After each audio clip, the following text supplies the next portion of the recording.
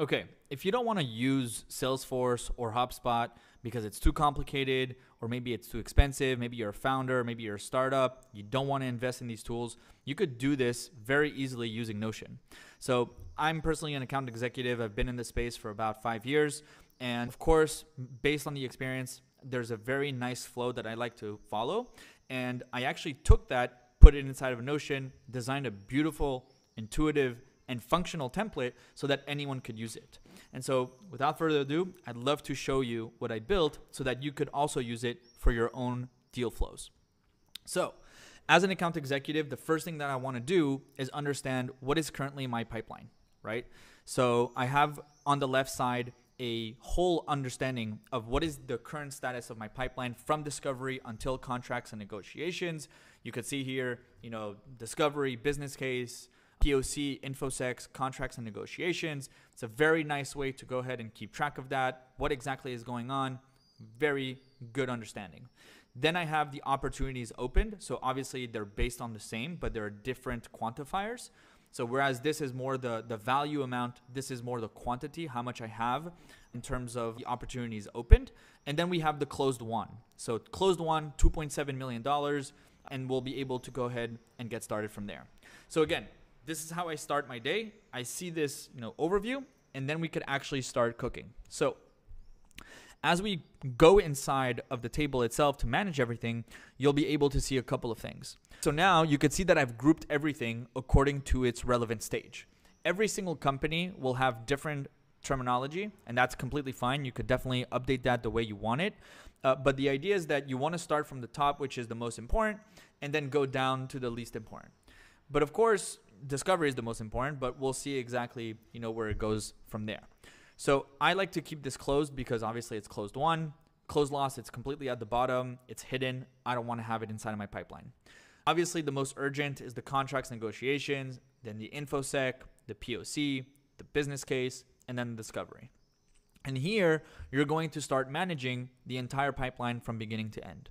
But just to give you an example of what I did, for example, with Monday.com, when you open an opportunity, I personally like to have the logo so that it's just a nice way for me to have it there. It's not necessary. You don't need to. There's the icon itself that every single opportunity has, cash money. And then we'll go with the actual opportunity name. And the opportunity name for me is always based on three things. What is the account name? So here it's Monday.com, the department, and the type of business. Is it a new logo? Is it a renewal? Is it a cross-sell, upsell? You decide. Now, what I liked about this template that I built is that you could have an AI summary and AI next steps based on the information that you put directly inside of Notion. You don't need Salesforce. You don't need Hubspot, and also the upsold versions of those.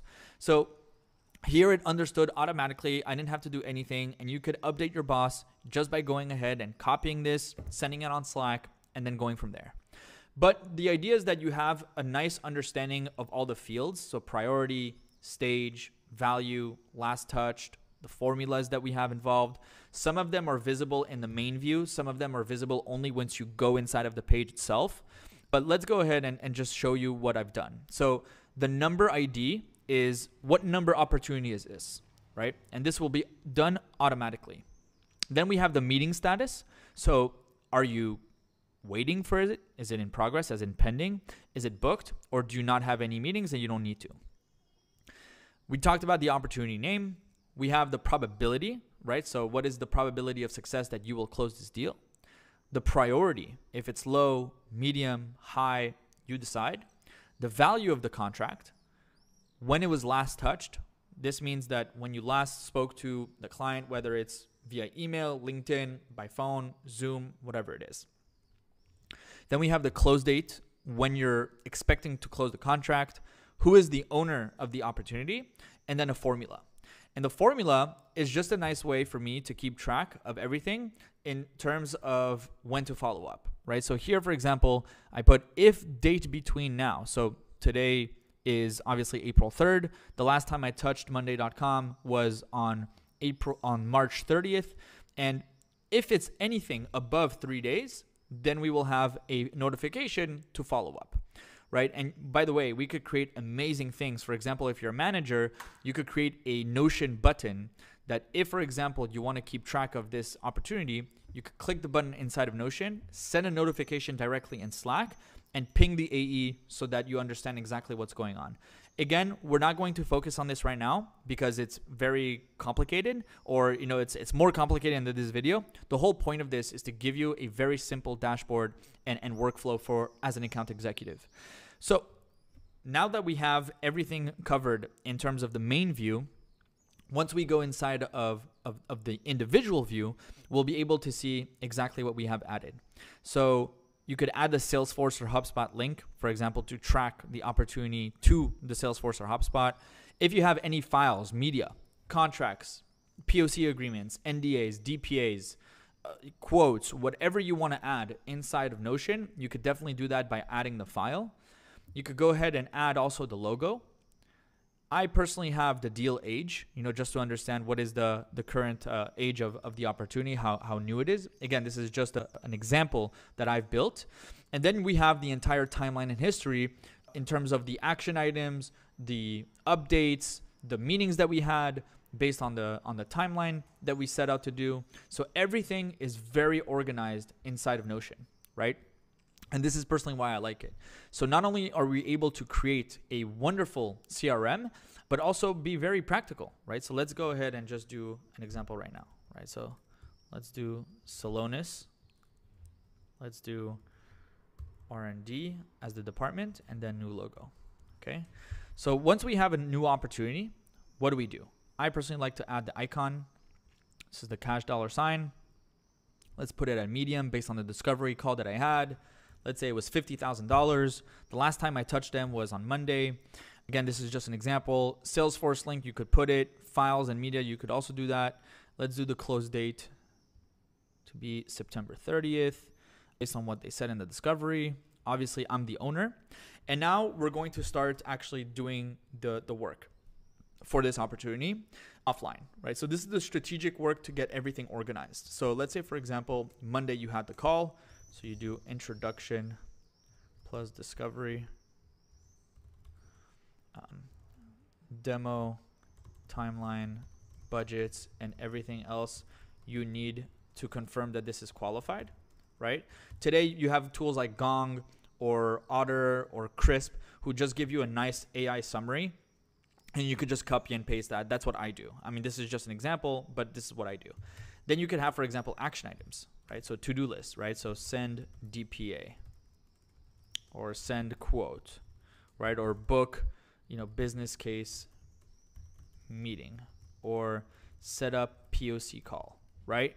There's so many things that you could do here that are very nice. And then you could also, for example, tag someone that's, directly related to your team, right? So you could have a very collaborative approach directly inside of Notion for the same opportunity, right? So let's say you're not the only person, right? An account executive usually will have SDRs, will have, customer success, will have solution engineers, solution architects, whoever they may be, and you could collaborate directly inside of Notion in a very nice way.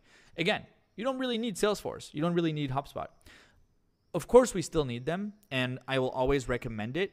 But the whole idea is that we could use it at a very cheap way by using this template, and you could get started with it, right? You don't need to be fancy. You don't need to have the top Salesforce license. No, everything is very nicely organized, and it's practical, right? So this template, as I mentioned before, is based on the Notion AI. You don't need the Notion AI in order to do that. You could just delete it. Personally, I love it.